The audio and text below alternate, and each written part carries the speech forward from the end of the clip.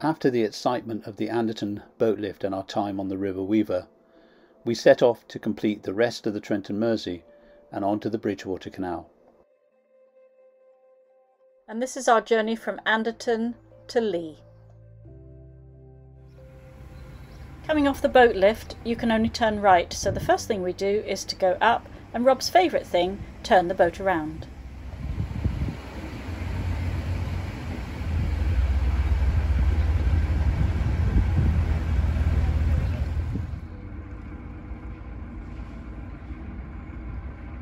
As we pass under Soot Hill Bridge, we see the evidence of the landslip that took place on the 25th of January. The navigation was closed until the 21st of April, and even now you have to pass in single file.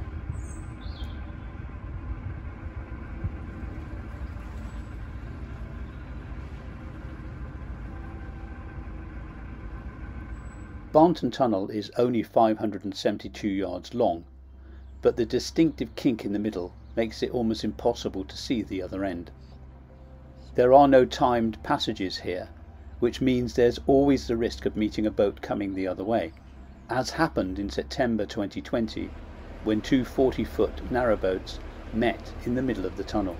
Not only did they meet, but they got incredibly stuck and had to be rescued by the fire brigade. To prevent this from happening in the Saltersford Tunnel, you can only enter at certain times.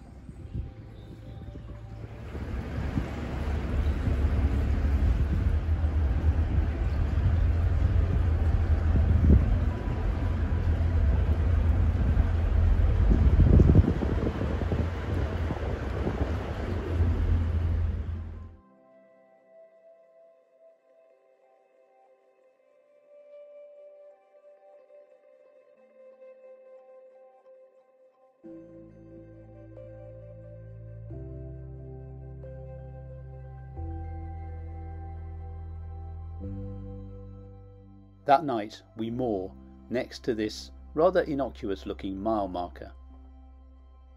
We then notice this sign right in front of the Frog.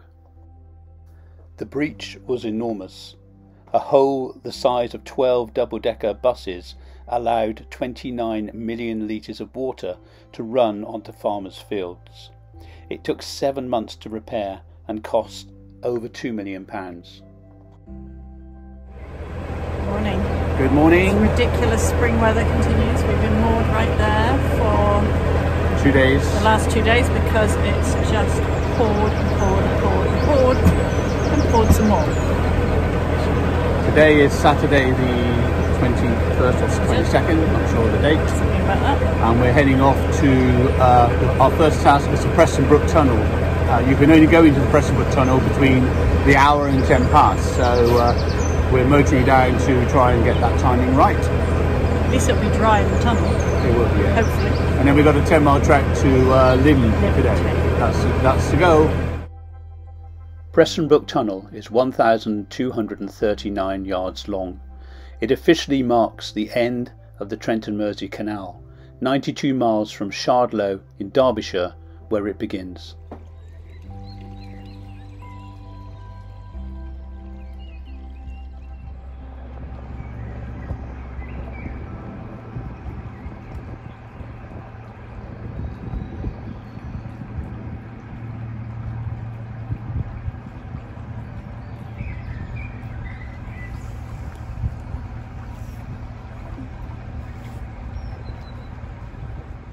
The Prestonbrook Tunnel was built in 1777.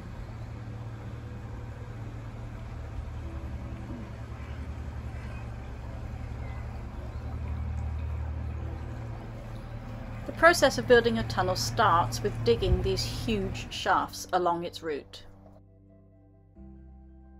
Men were then lowered down to start the digging. Meeting in the middle wasn't always successful, so some tunnels have a kink, but this one fortunately is quite straight. Out of the tunnel and now onto the Bridgewater Canal. It does not come under the jurisdiction of the CRT and is owned by Peel Holdings. You have to book your passage on the Bridgewater Canal through the CRT website, but it is free for the first 7 days.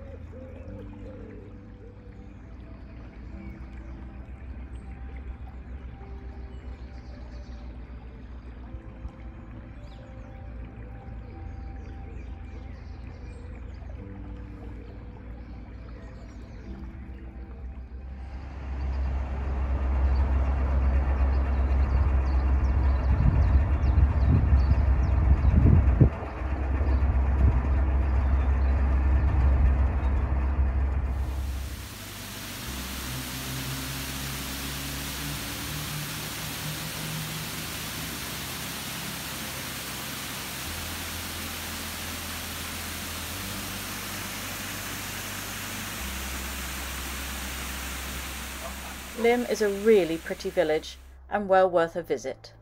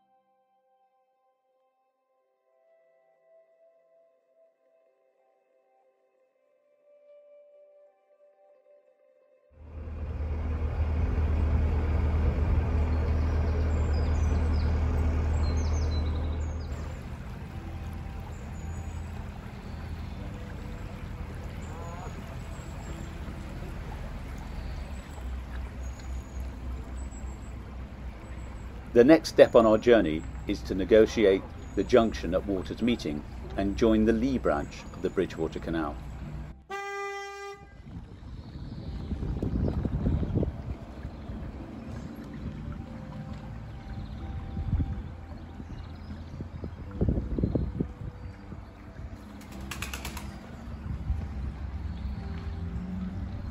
We're going left here, but to the right you can see the main Bridgewater Canal continuing its journey into Manchester 3 miles away.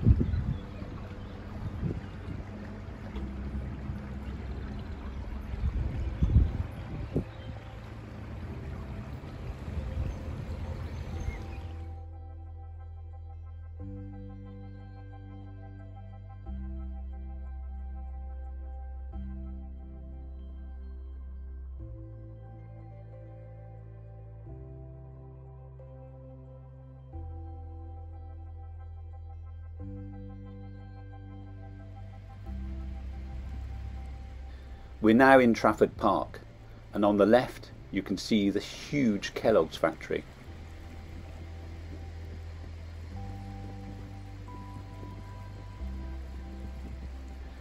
The factory has its own canal arm, now screened off, but up until the 1970s it was heavily used to take goods in and out of the factory.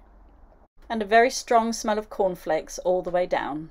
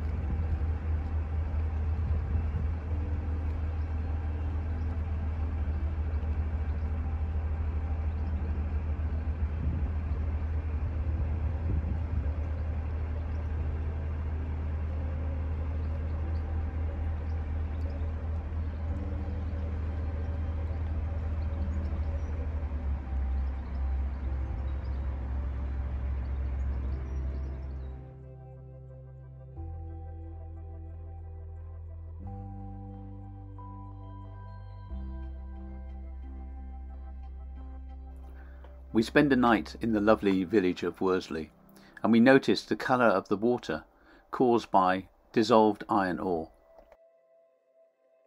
The Bridgewater Canal is sometimes described as England's first canal. It's named after its owner, Francis Egerton, the third Duke of Bridgewater, who built the canal to transport coal from his mines here at Worsley to the industrial areas of Manchester.